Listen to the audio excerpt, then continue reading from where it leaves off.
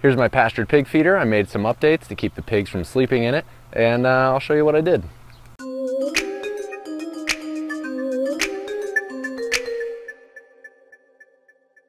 So here's the pig feeder. I did a video on it before. I'll link to that.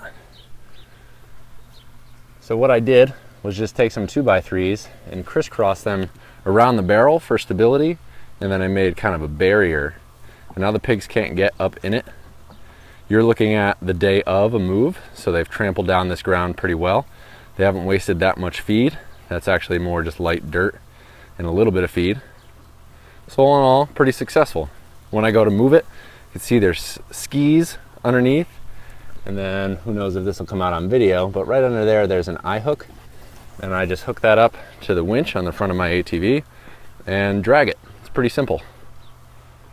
And that is my pastured pig feeder update. I'm really happy with it so far. They seem to be growing just fine with it, and it's been a cinch to move on pasture.